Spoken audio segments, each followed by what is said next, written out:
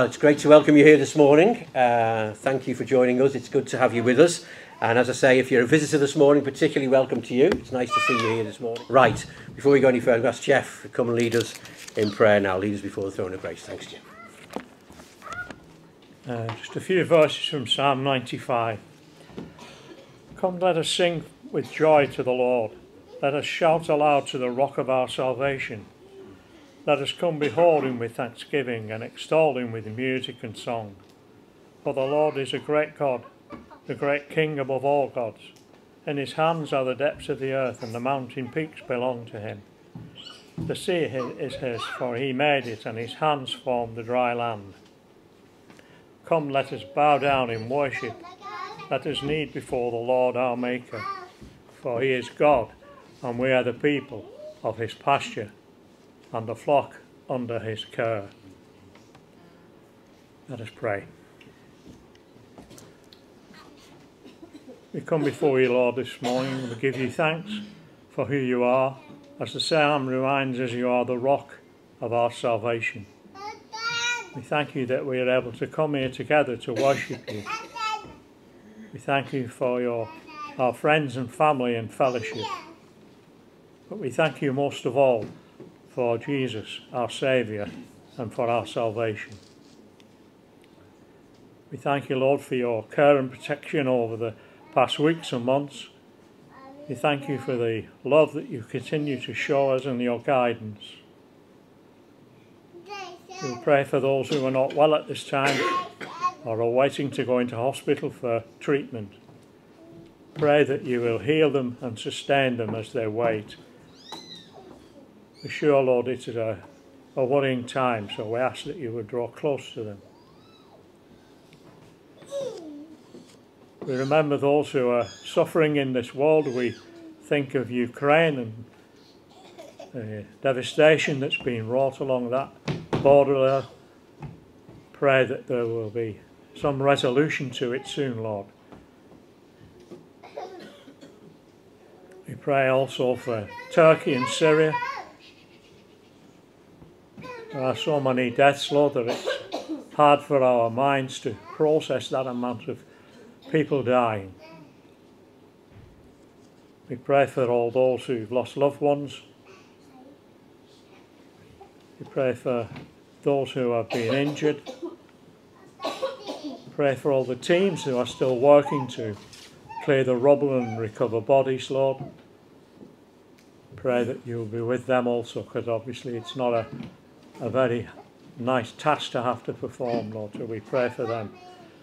We pray for all the relatives who have lost loved ones either in Turkey or through other countries where they've had friends and family. Pray that the effort that's been made will bring food and shelter and aid to that particular area, Lord. We would also remember our brothers and sisters in other lands who are suffering because of their faith and unable to meet as freely as we can.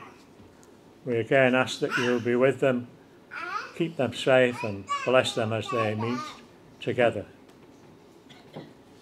We pray for our country.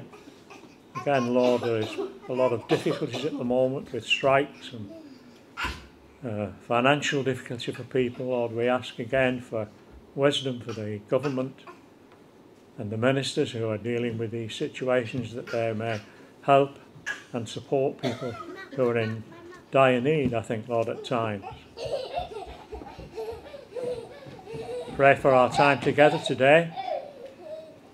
We ask that it will be a blessed time as we meet and fellowship and sing praises to your name. We pray for Will as he brings the message to us later. We ask that we will have open hearts and ears to listen to what you want to say to us this morning. We ask all these things in your precious name. Amen. The story of Easter, the Last Supper. This is Jesus, Hey-o! who is the Son of God and the Savior of the world. While Jesus was on earth, he taught everyone about God's love and healed people from their sickness. He did many miracles like calming storms, and even raised people from the dead. Wahoo! At this time, the Jewish people were celebrating a festival called Passover that had been celebrated since the time of Moses, when God brought his people out of Egypt. So Jesus was going to Jerusalem to celebrate. The disciples asked Jesus where he wanted to eat the Passover meal that night. Jesus said, "As you go into the city, a man carrying a pitcher of water will meet you. Hello. Follow him. At the house he enters, say to the owner, Hi.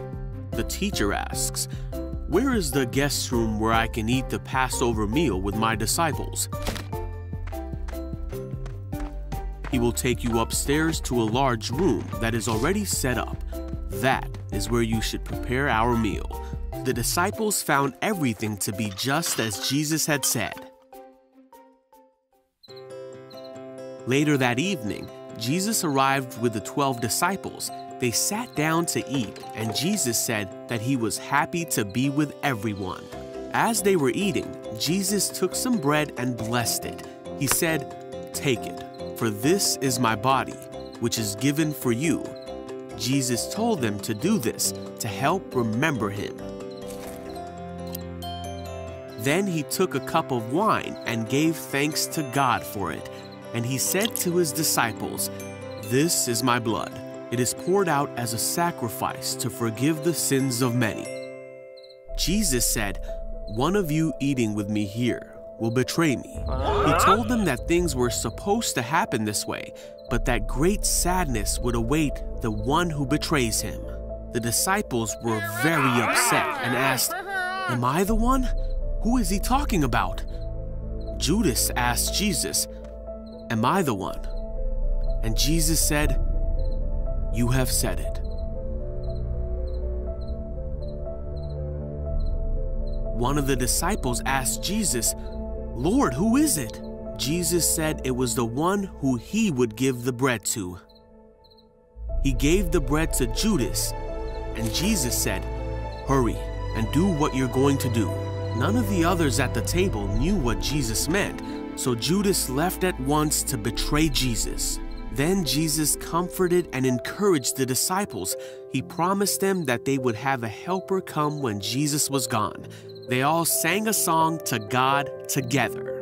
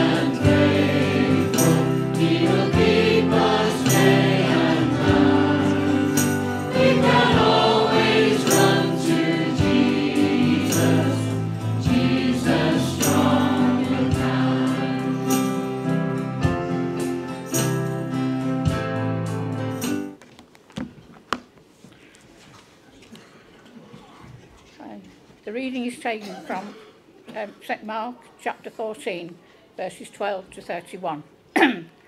On the first day of the Feast of Unleavened Bread, when it was customary to sacrifice the Passover lamb, Jesus' disciples said to him, "Where do you want us to go and make preparation for you to eat the Passover?" So he sent 2 of his disciples, telling them, "Go into the city, and a man carrying a jar of water will meet you. Follow him. Say to the owner of the house he enters, 'The teacher asks, where is my guest room? Where may I eat the Passover with my disciples?' He will show you a large upper room, furnished and ready. Make preparations for us there." The disciples left, went into the city, and found things just as Jesus had told them. So they prepared the Passover.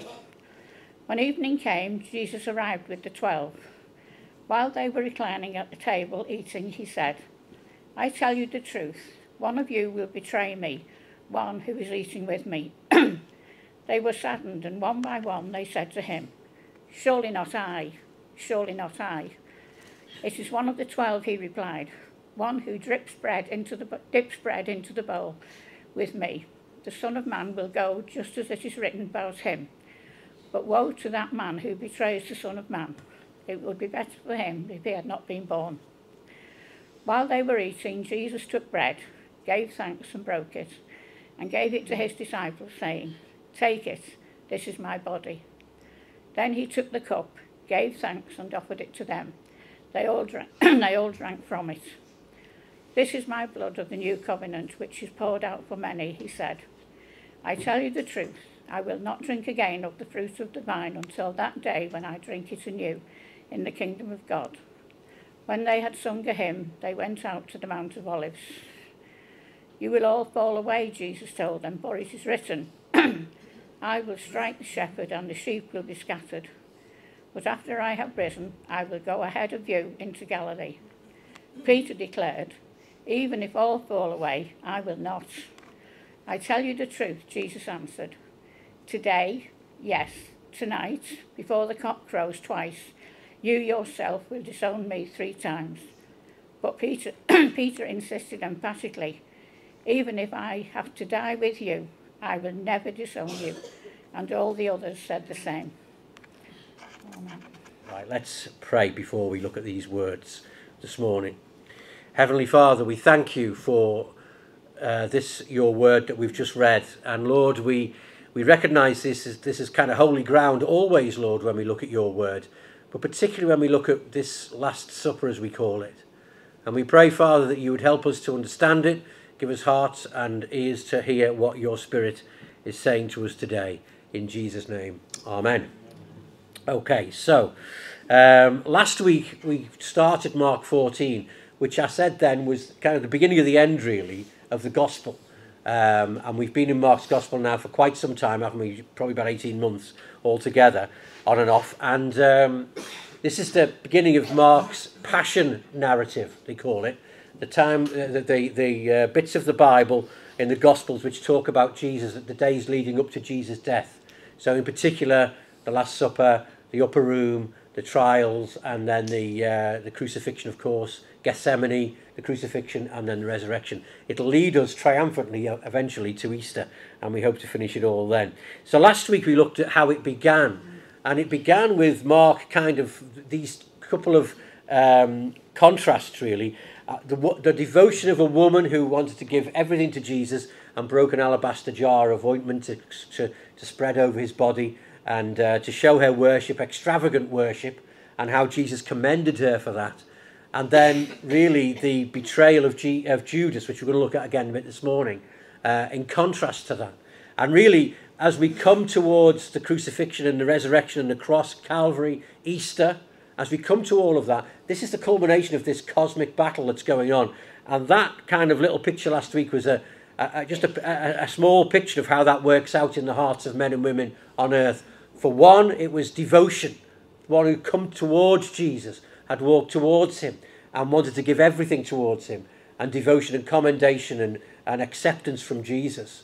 And but for the other, Judas, who decided to walk away from Jesus, and because evil was in his heart, and it's condemnation, not commendation, but condemnation from Jesus. And we'll see more of that this week. So then it moves on, and Jesus takes them and wants to celebrate the Passover.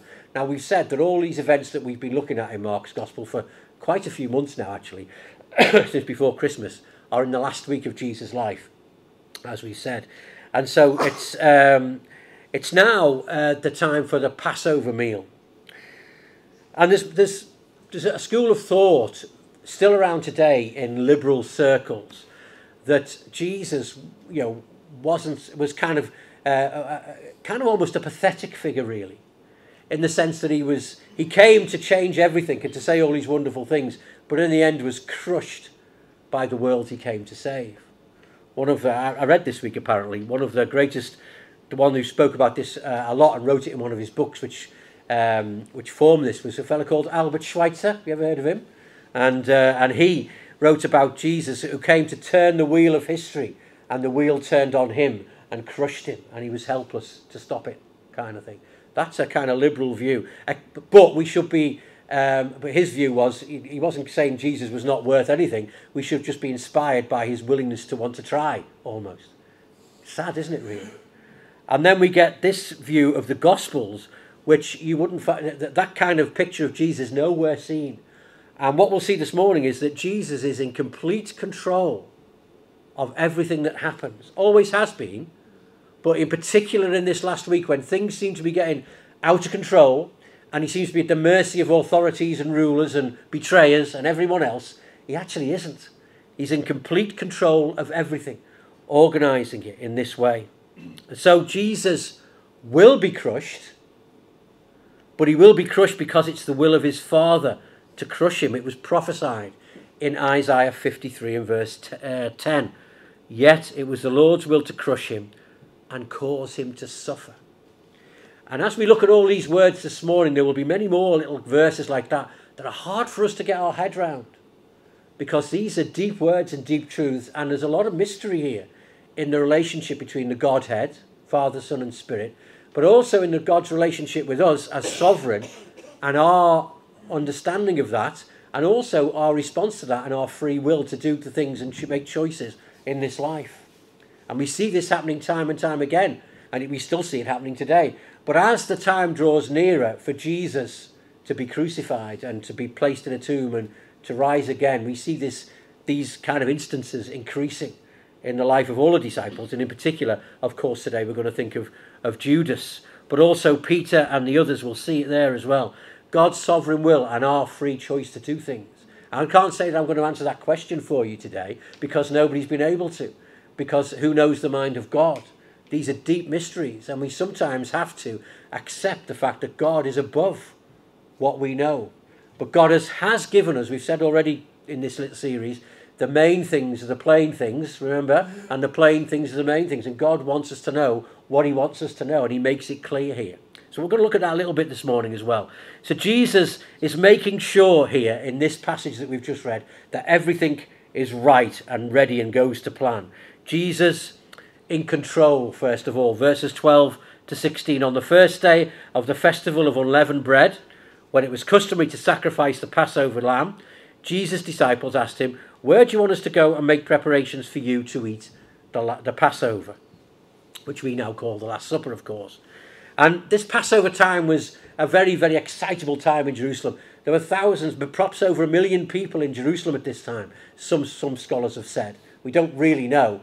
What we do know is that Josephus, one of the Jewish historians, said in AD 66 there were 255,600 Passover lambs sacrificed that day.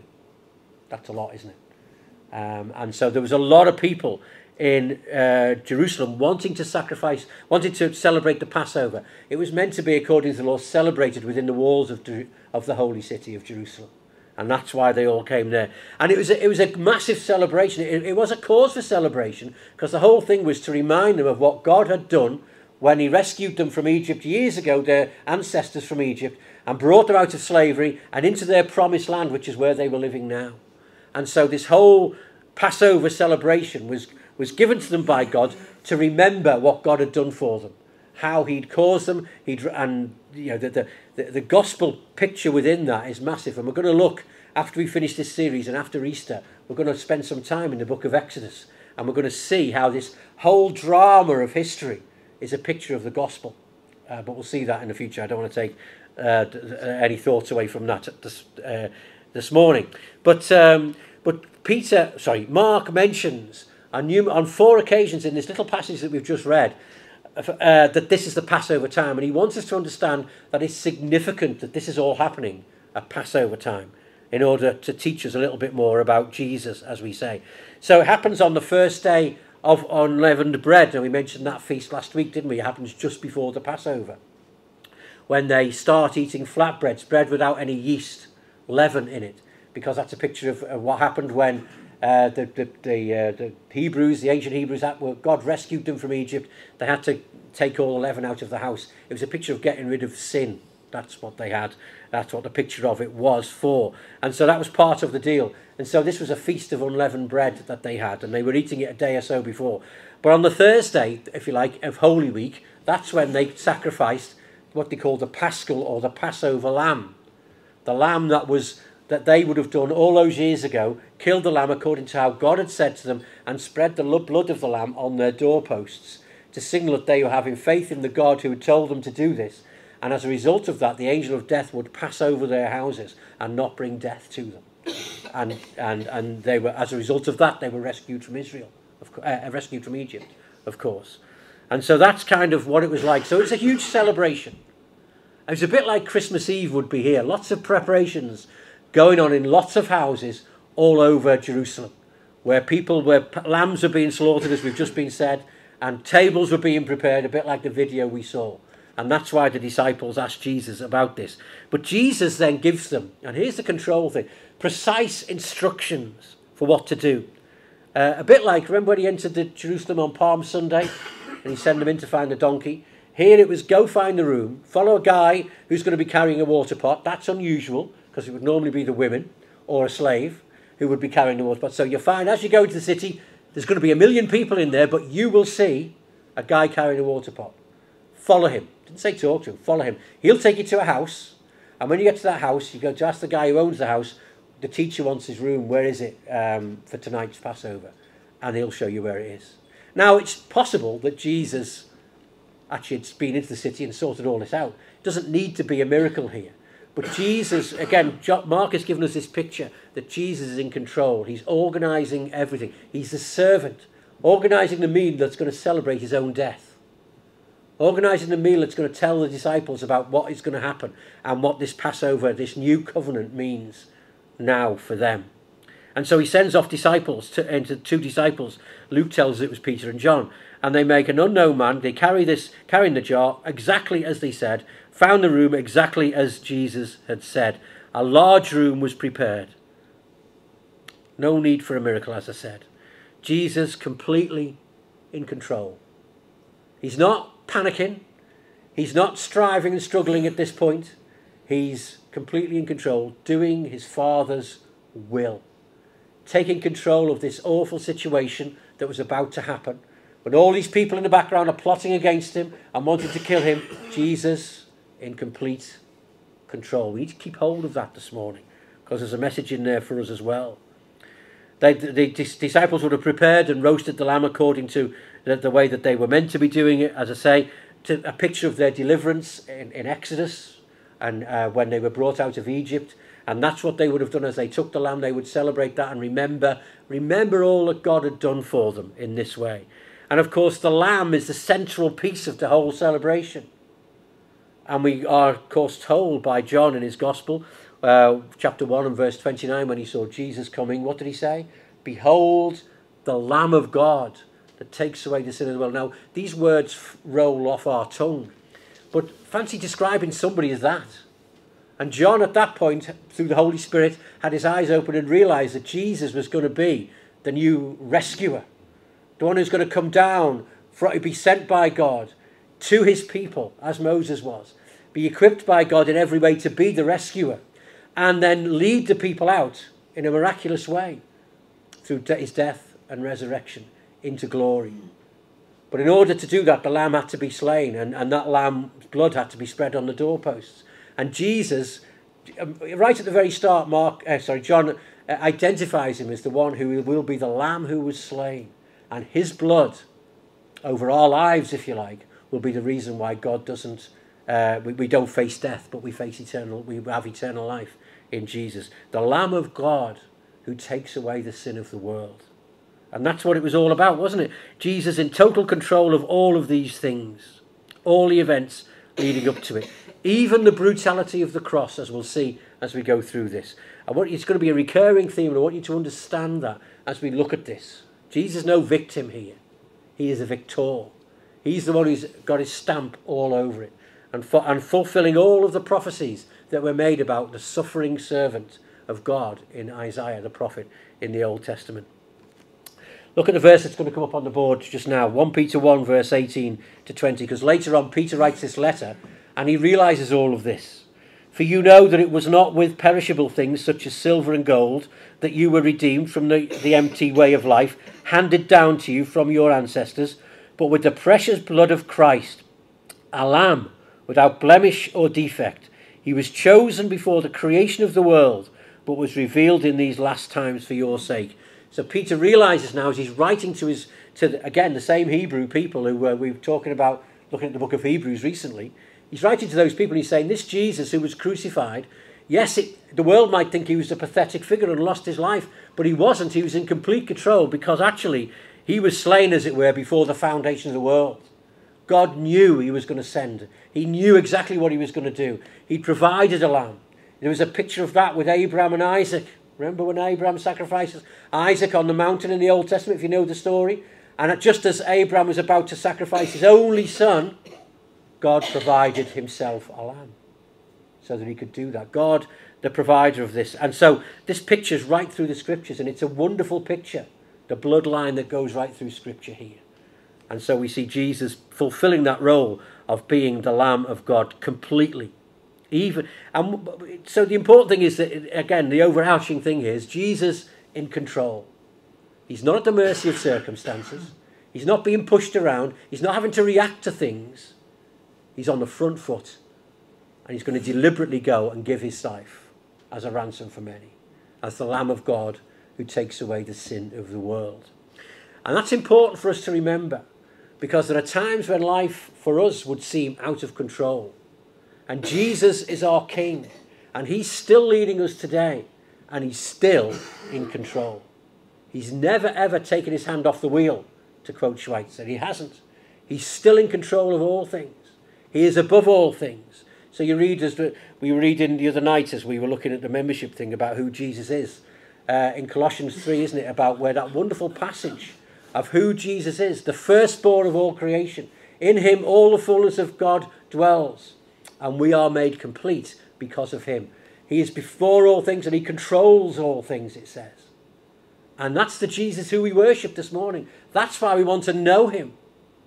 Only Jesus, because he is the one who's in control. We wouldn't submit ourselves, or we shouldn't, to anyone else, because no one else will control things like he does. He knows what's best for us, and he goes before us. Jesus in control.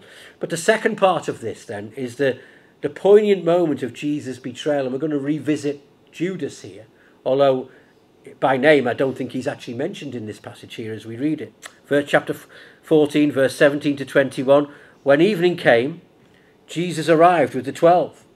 And while they were reclining at the table eating, he said, "Truly I tell you, one of you will betray me, one who is eating with me." Again, Jesus in control. I'm telling you, truly, truly, truly moment. Remember we said that? Really important. Jesus saying, listen, this meal is going according to plan, exactly as it should be. It's a Passover meal. You've celebrated it many times. But truly I tell you, Jesus drops a bombshell. One of you will betray me. It's not might, but will betray me. It's all in my hands. Again, poignant words. Jesus was not caught out by Judas's betrayal. Mark's account of this whole scene is quite dramatic, but very brief compared to the other gospel accounts as well, as Mark is prone to do, really, isn't he? As we've seen all the way through the gospel. So there's no upper room discourse, there's no talk about anything else. It's just straight to the point, isn't it? Just the betrayal and the supper itself. Now, the interesting thing here is it was a big room, and there's probably more than 12 disciples and Jesus there. Because later on in verse 20, when he said this about who someone will betray him, they were all going, is it me, is it me? And he narrows it down, he said, no, it'll be one of the 12, implying that there was more people there saying, is it me? So lots of Jesus' disciples and friends were there, but the close group of the 12 were there too. And Jesus saying, no, the person who will betray me is in this close-knit group, the ones who I've spent most time with, the ones I've spent 3 years ministering with, my partners, my friends, the ones who walk with me. And as we said last week, the one who said all the right things. Some one of these people who nobody knows who it is. They don't realise who it is because Judas, as we said last week, had said all the right things, had done all the right things, had seemed like just one of the gang, as it were. And how easy we said last week it is for us to be like that. But then Judas comes and it is going to be him who betrays him, as we know, but they don't know that. And the way it would have happened is they would have had this table, probably similar to what you saw in a cartoon actually, a low table, and they'd all sort of lie around the table. They would be prostrate, so they wouldn't look like the picture where we've got a table and there's 12 of them in the room and they're all sitting on one side of it. That's a bit mad, isn't it? They wouldn't do that anyway. But they're all lying around the table, and the food would be in the middle and they would be reaching in to grab the food and to serve one another. And there would be bread, and there'd be wine, and there'd be herbs, and there'd be sauce there, and there would be the lamb there too, and that's what they would feast on. But it was all very controlled and very organised. There was 4 different points in the meal where they would drink the cup, and the different cups meant for different things. And each one was to help them to remember a specific aspect of how God dealt with them and brought them out, the promise to take them, the actual point of taking them, and so on and so forth. So it was all very orchestrated. It was a ceremonial meal, but it was still a fellowship meal in that sense. And so that's how they would be doing it. And Jesus, as you say, drops this bombshell into the middle of all this ordinariness. Yes, celebration, but ordinariness of it. Now, the disciples knew that stuff was going on, because Jesus had spoken about it before. But to drop this in, one of you will betray me, must have been awful for them. Imagine being there. He knew, Jesus, of course, who it was going to be. He always did know. Go back in John's Gospel in chapter 6, Jesus speaking to his disciples and identifying them and saying, one of you is a devil. He already knew who it was going to be. And it begs the question, well, why did he choose him then? Why would you choose to have someone who you knew was going to betray you? And then why would you invite him to the last meal you're going to have here on earth? And why would you do all those different things? This is where we said about this coming together of God's sovereign purpose and man's sovereign will, and all these different things coming together. God's purposes as the crescendo is coming, as the battle is intensifying, if you like, the spiritual battle. We see it here, don't you, in this area.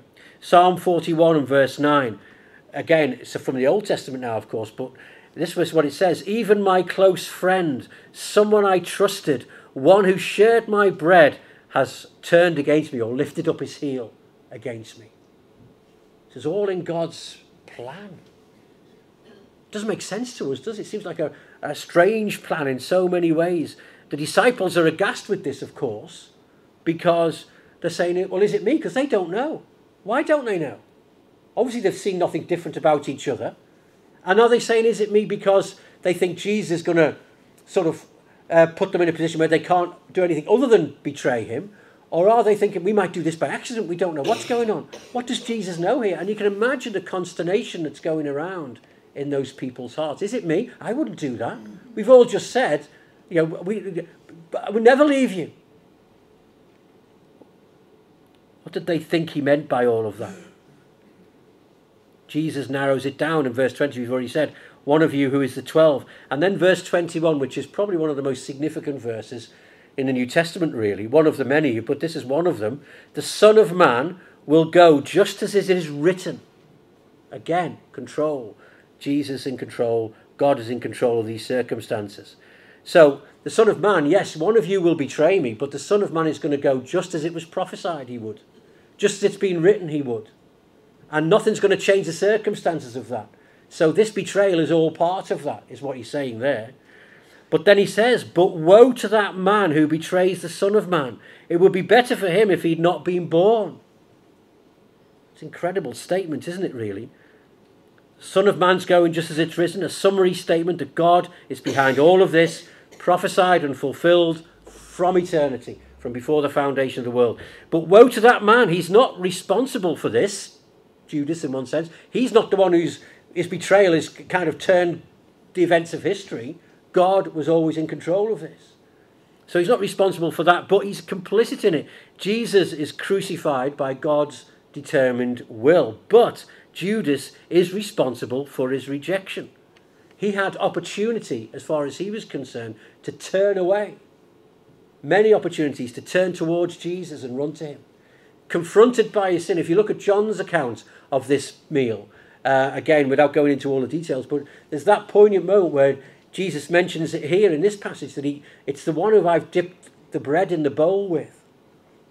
And it's like he dips the bread in the bowl and gives the bread to Judas.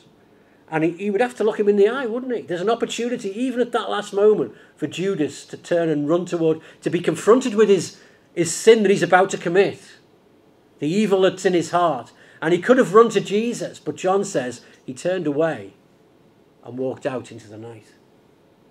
That's a responsibility that Judas took for himself. But how does God's sovereignty over everything and him being in control of this link to Judas's choice?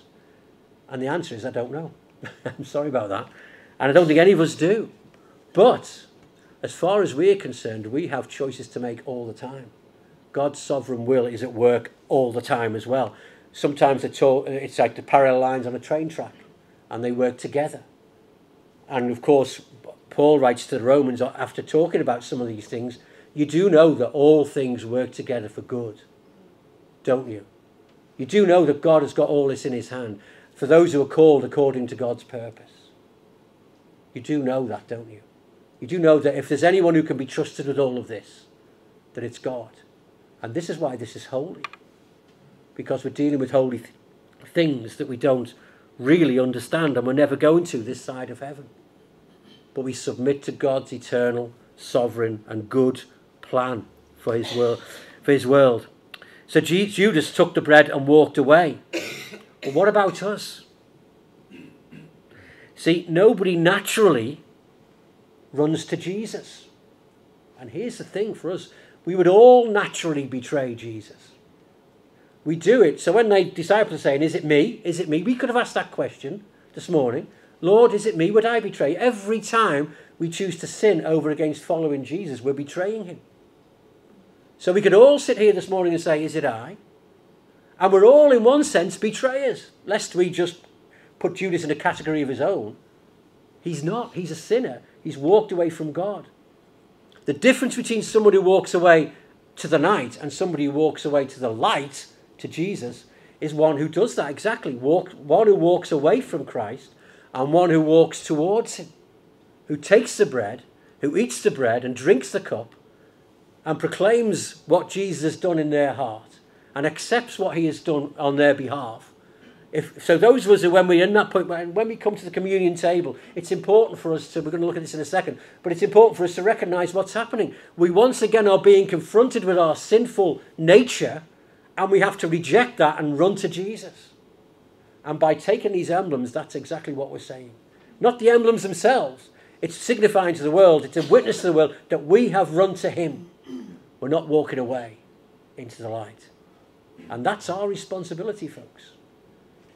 Most of us here would do that, wouldn't we? But we should all say the same thing. Lord, is it I? Am I betraying you? Is there any part of my life that's betraying you as my Saviour and my Lord?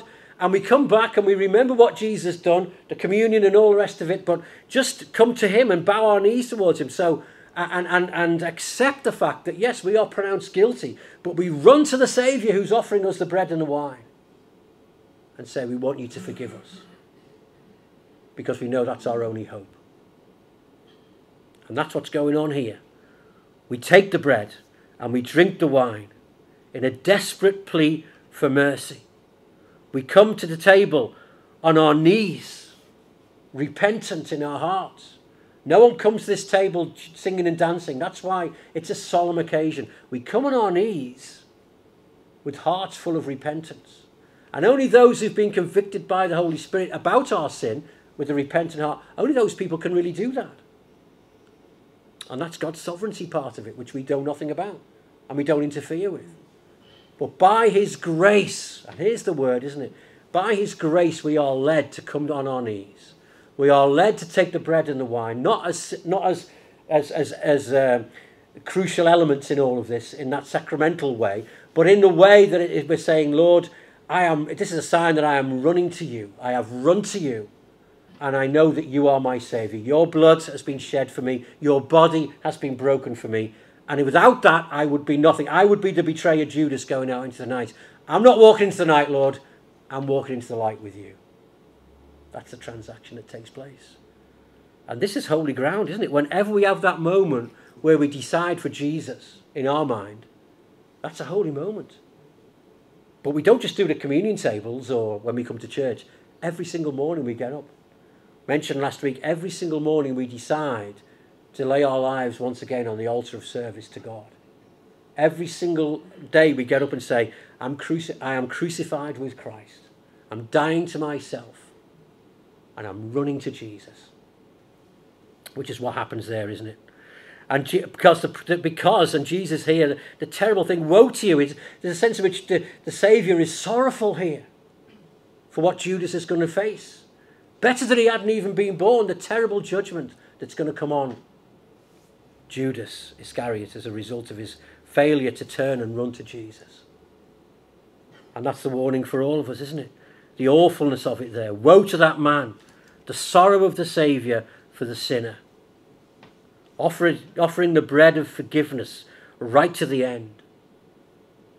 So people this morning, I don't know if there's anyone here, have you rejected Jesus? Are you rejecting him?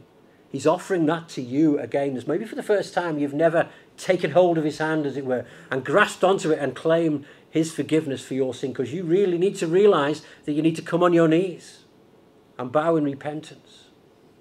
And the only way to forgiveness is to take the bread, as it were. Not the bread, the physical bread, but to accept that Jesus died for you, that it represents his body, to accept that Jesus' blood was shed for you, so that he can take the punishment for your sin. You run to that light in desperation. Don't refuse it. Jesus in control. Jesus betrayed. And finally, Jesus the servant king. Chapter 14, 22 to 25, the last few verses. Despite what was about to take place, we see Jesus, after all this, serving his disciples. He's already served them by washing the feet, John tells us in John 13. And now he's serving them the supper. He's given the bread and he's in control of it all. This is called, when we meet together around God's table, that's what we do. And Jesus institutes it, as it were. It's often called the Lord's Supper, or some churches call it Eucharist, which is Thanksgiving. Some churches call it Communion or the Lord's Table.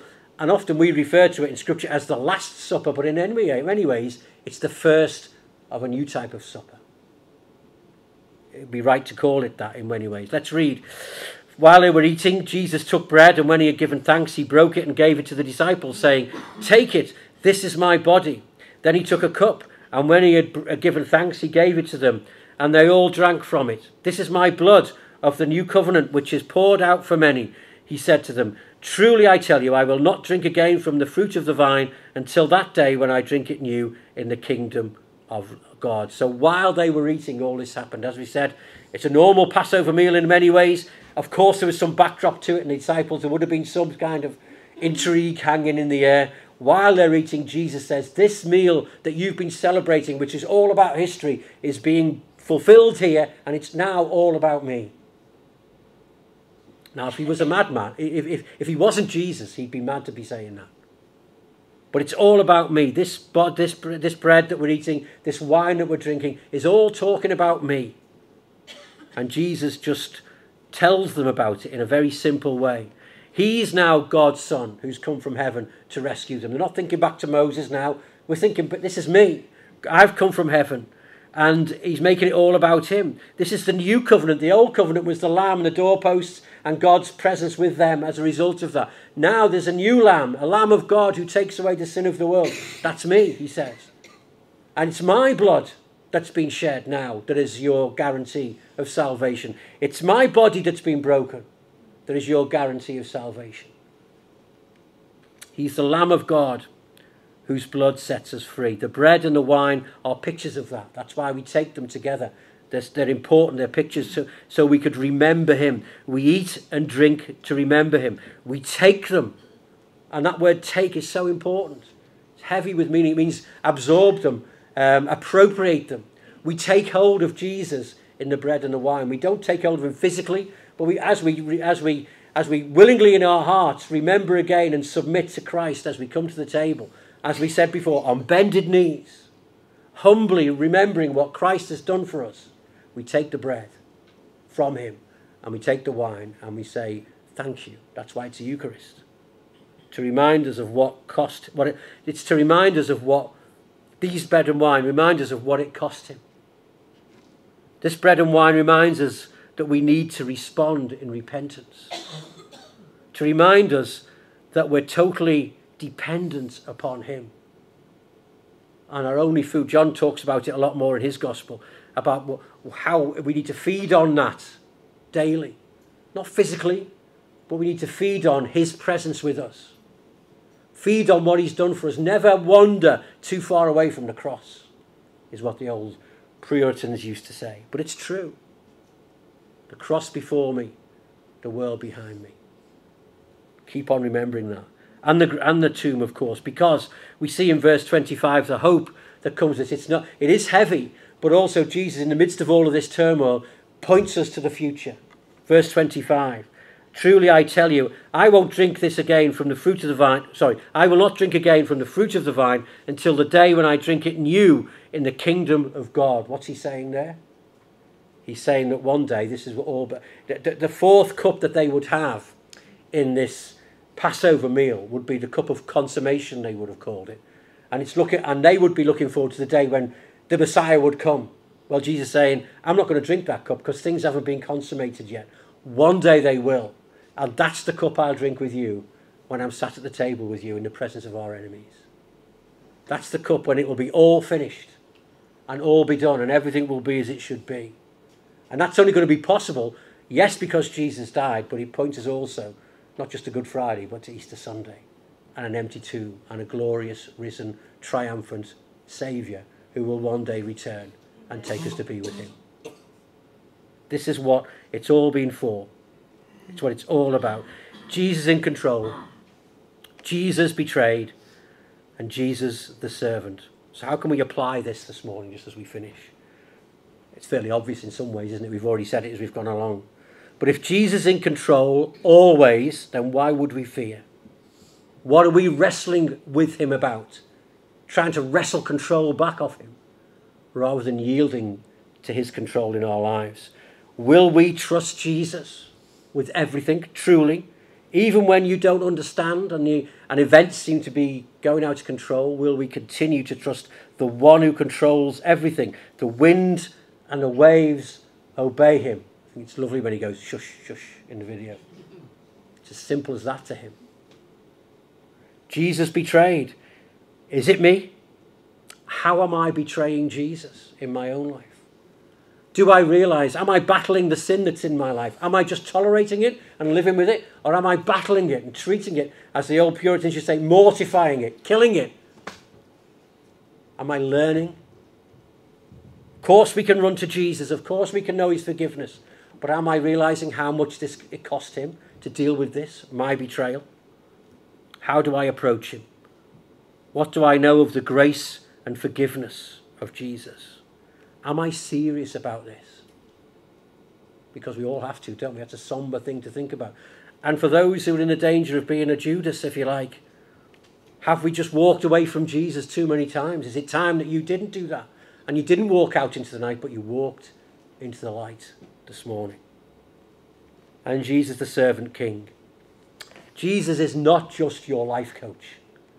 He isn't just standing here, and the scriptures aren't just for a better way of life or a nicer standard of living or some more hope and a bit of comfort for us or whatever. A little verse here, a little verse there. This, what we talked about this morning, is the heart of it all, isn't it? And that's why we have to be serious about it, don't we? Again, many of us, many times over. He is your king. He is your captain. The good shepherd who walks ahead of you through every day of your life. And he will be with you until the day that he comes or he calls you home. And then for eternity. That's who Jesus is. We sung about him. I want to know you, Jesus, my Lord. Do we? Yes. Yeah, amen. I want to know you. He's your king. So will you bow in worship to him? Will you give it up?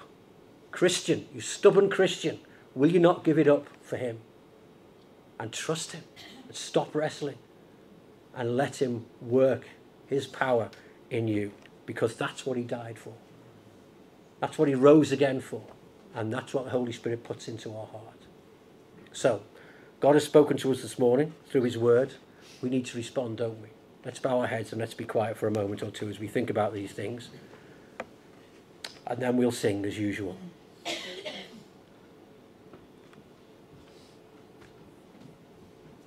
Heavenly Father, we thank you for your word to us this morning.